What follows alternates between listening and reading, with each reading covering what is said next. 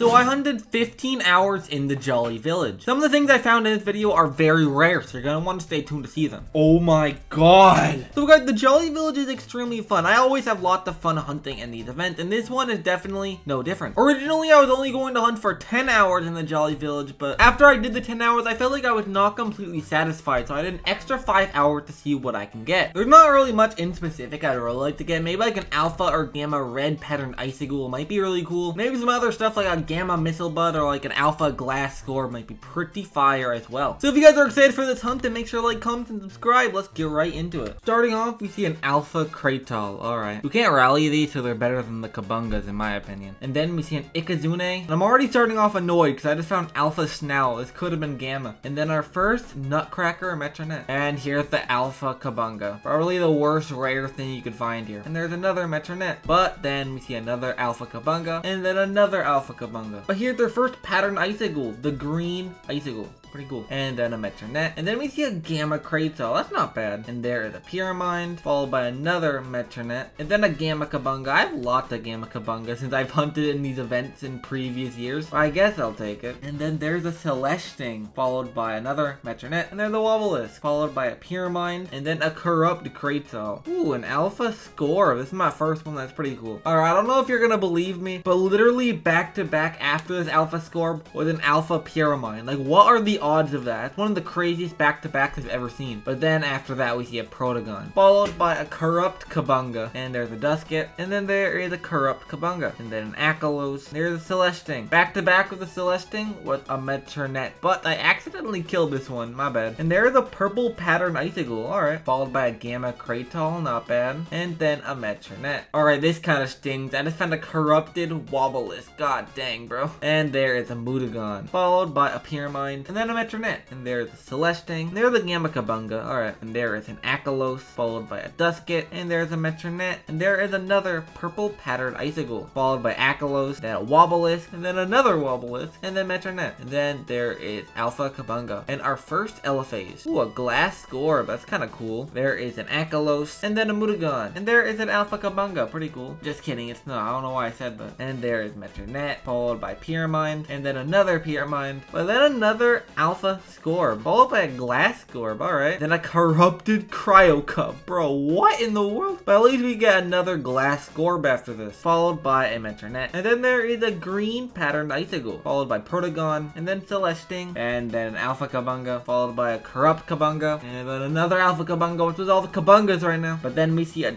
Dusket, followed by a Wobbleisk, but then we see a Gamma Kratal, and then a Cephalops, and then another Cephalops, and then a Mutagon, but then a Nutcracker Metronette, followed by Gamma Kabunga. Alright, another Metronette, and then an Akalos, and then a Wobbleisk, and then another Metronette, and then another Wobbleisk, but then a Gamma Kratal, followed by Elephase, followed by Mutagon. Back to back with that Mutagon with Celesting. Alright, but then a corrupted Scorb. Are you serious? But then there's a Metronette, followed by Gamma Kabunga, and then a Cephalops, and then another Alpha Scorb. I'll take them any day. And then another Alpha Kabunga, followed by Mutagon, and then a Pyramide, then a Metronette, and another Nutcracker Metronette. What the hell?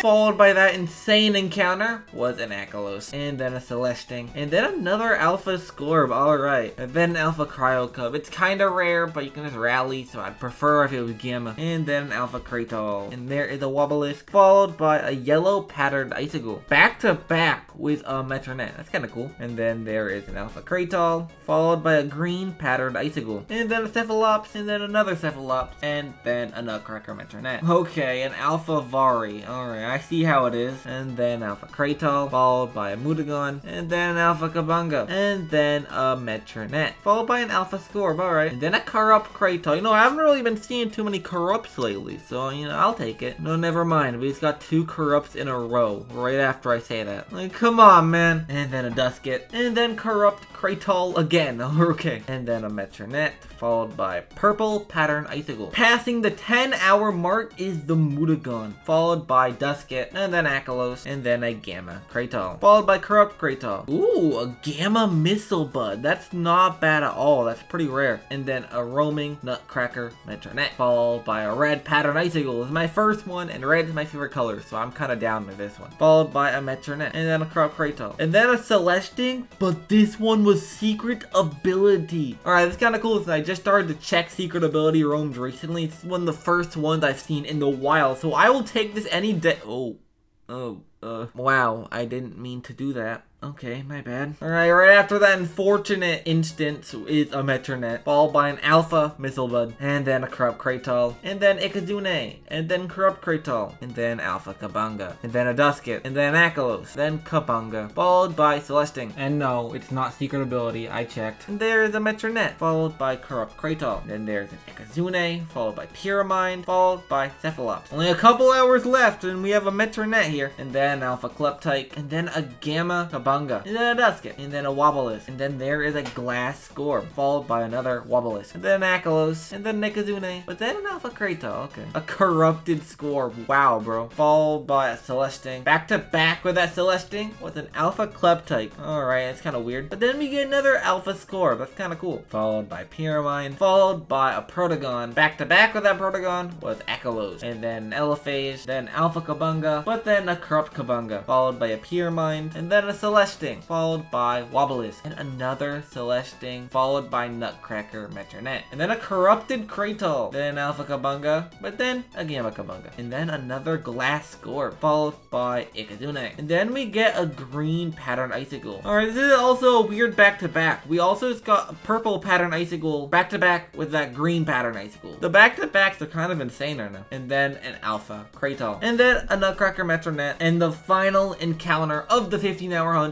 is a Nutcracker Metronette. Alright. So yeah guys, that was my 15-hour hunt in the Jolly Village. Probably my longest hunt yet. I got some pretty crazy things in this event, not going to lie. The rarest thing I found was of course this Gamma Protagon. Like I didn't really expect this one. Like it's not an event roamer. Like it could have been Gamma Christmas Metronette or like a Gamma Celesting. But you know, Gamma Protagon is one of the cooler story roamers out there. So I cannot really complain. I'm also pretty sure it's like the most expensive story roamer in value, I think. So I can't really complain. If you want to know the numbers of everything I found in this hunt, I found 33 alphas, 13 gammas, 94 roamers, 18 corrupts, 10 pyramines, 5 glass scorb, 10 patterned icicles, and 30 nutcracker metronette. If you're wondering why I found so many roamers, it's because there are 3 different roamer tables in this event, which means you get 3 times the roamers as usual. You have your normal story roamers, you have your Christmas roamers, and you have the Christmas reskinned roamers, aka the nutcracker metronette, which as you can see I did end up finding 30 nutcracker metronette. You know, that would have been a box full of nutcracker metronettes, but I accidentally killed one in the hunt, so it's like I'm 1 short. But you know, I probably will be hunting a little bit off camera as well, so I probably will have a box full of nutcracker metronettes after this event. And when it comes to the things that are over 10k odds, there's 5 of them. There's Alpha Vari, Alpha Pyramine, Corrupt Wobbulis, Secret Ability Celesting, and of course Gamma Protagon. Also do want to shout out the Gamma Mistlebud I did end up finding. I did say I wanted this. It's not exactly 1 of 10k, it is 1 of 9,600. But you know, besides the Protagon, this is one of the coolest finds I did end up getting in these 15 hours. And let me know if I should evolve it as well, because right now I'm sort of undecided if I should evolve this Mistlebud or not. I need your guys' help on that. But yeah guys, I think the next update in Loomian Legacy might be Atlantean City Part 2. The co-owner of Loomian Legacy, T. Brown, just gave out a heartfelt message at the time of making this video, giving us some insight of what's been going on in development and also what's going on with Atlantean Part 2 as well. And I feel like this is going to be one of the biggest updates in the whole game. So when that does end up coming out, I probably will start making more consistent Loomian Legacy videos like I used to do a while ago, before we got to the end of the year with the holiday season and such, when I kind of slowed down on it. So do not worry about that. I am super excited to get back into like the swing of things with Loomian Legacy. But yeah guys, that's about it to this video, so I'm gonna end off here. So until next time,